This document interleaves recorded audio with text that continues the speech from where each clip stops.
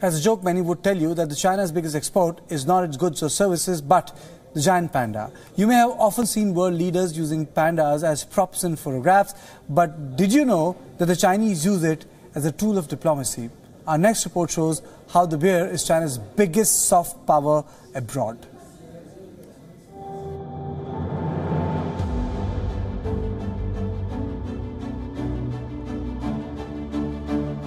It was perhaps one of the most photogenic moments of the G20 summit.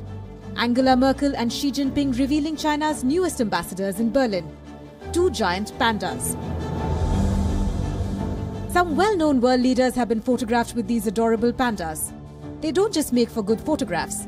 These bears have a considerable diplomatic responsibility on their furry shoulders.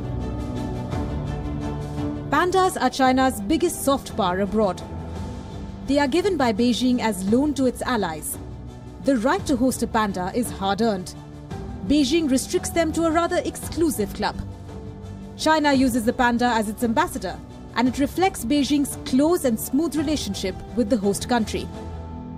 Such is the power of the panda that the Chinese president himself signs all loan requests. And like all loans, this too comes at a price.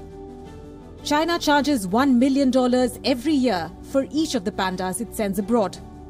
An additional $400,000 are charged to the host country for every newborn or cub bear.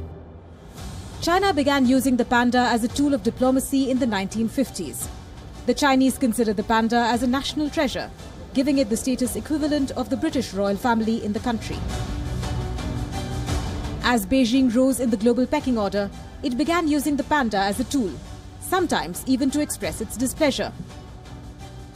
In 2010, China recalled the widely popular giant panda Taishan from Washington, D.C., refusing a request from the National Zoo officials to extend his stay for another year.